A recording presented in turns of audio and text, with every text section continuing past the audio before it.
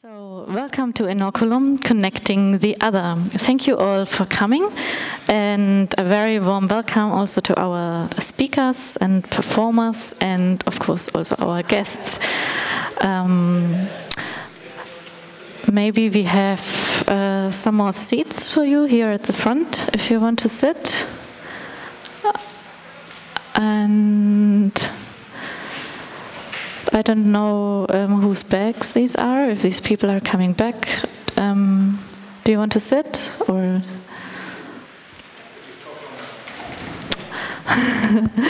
okay.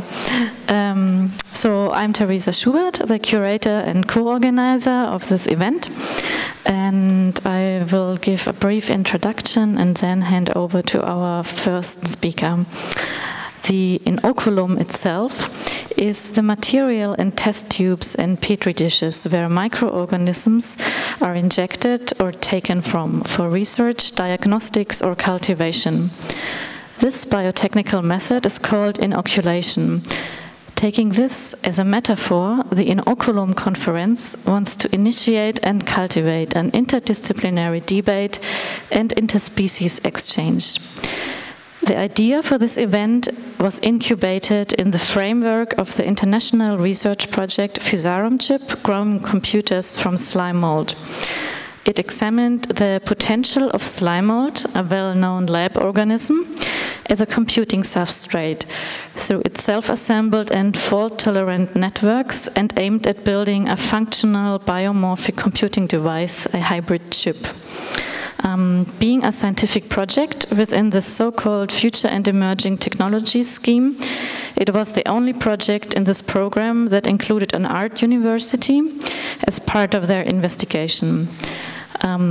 Being an artist inside this project is a challenge, but also a great opportunity.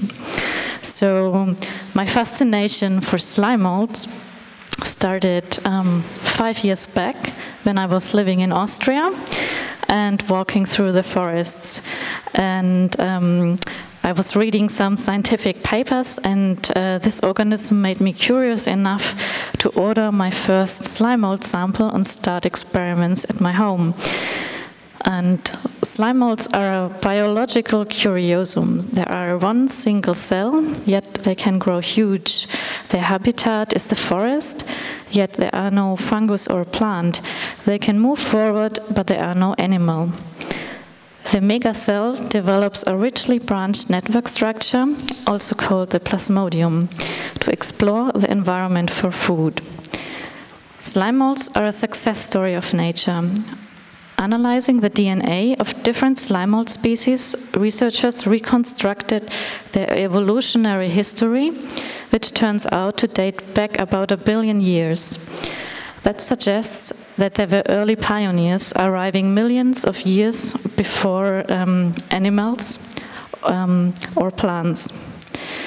The biologist in our research group, Martin Grove, will talk tomorrow in detail about why this organism is so interesting to sciences, not only to biology, also engineering, computer science, and biophysics. One of our artistic results from the feature project is the non-human rhythms performance, which is set up on the table here by our team member and sound artist Leslie Garcia.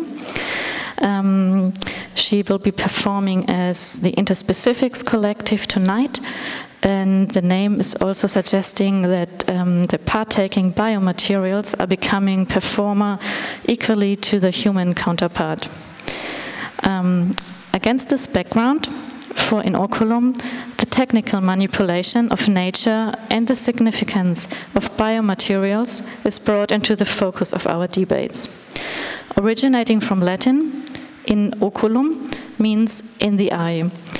On a scientific and cultural level, we will embark not only into an investigation of how nature can be represented, but center our eyes also on how nature can be constructed, by which methods and materials.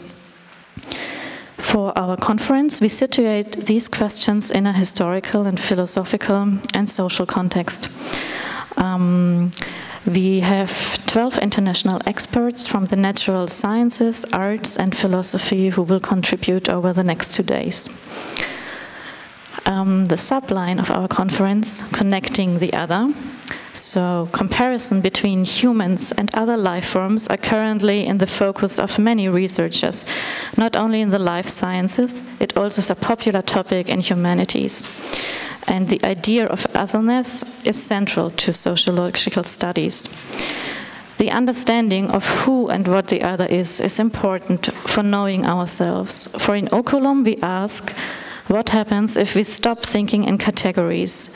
What if we forget about the proclaimed human superiority and understand ourselves as an animal like any other? What if also interactions with other creatures shape our identity? For in Inoculum, we try to look for points of connections instead of differences. Artists take on these discourses and examine the relationship between human and other life forms in their works. In doing so, they transcend the usage of living biological matter, be it of human or animal origin, as a mere tool and enter collaborations with animate beings. Our artist Maya Smekra, who will talk tomorrow, is an excellent example for testing these assumptions in her project, where she takes extreme steps to create a scenario for cohabitation and cross-species hybridization between dogs and herself. This kind of blurring of borders between human and animal challenges to reconsider what being human, being animal actually means. Agi Haynes is also examining nature, but through the eyes of a critical designer. Having chosen the human body as a material for her speculative modifications, her sculptures evoke to think of our future in unexpected ways.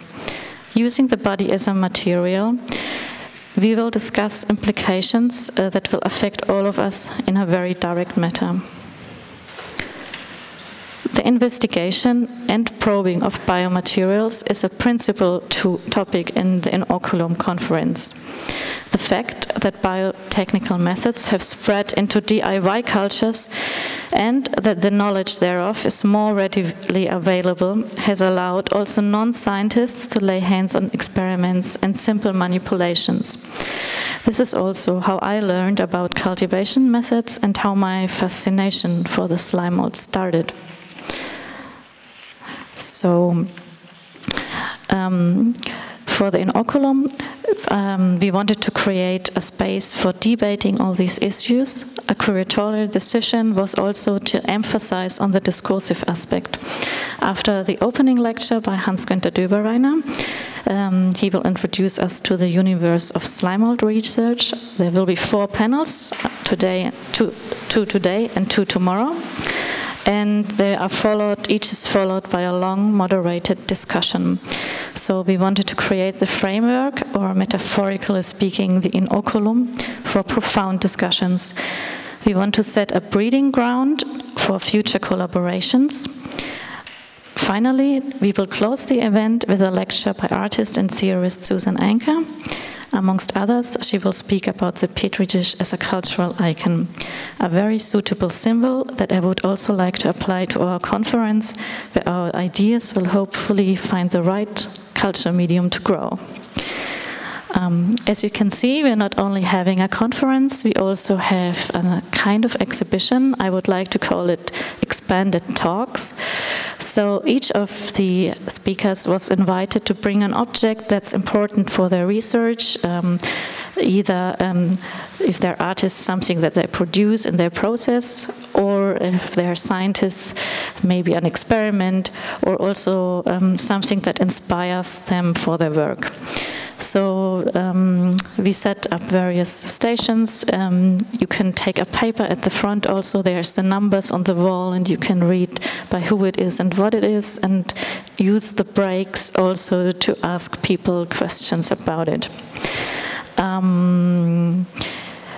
So this brings me pretty much to the end of my introduction. Last but not least, I would like to thank everybody who was involved in the organization and planning of Inoculum, namely Sophia Grefe, who is sitting here, Klaus Ritze at the back, and our head of the department from Bauhaus University, Ursula Damm. and everybody else who helped here in the space. So a very warm welcome to all of you.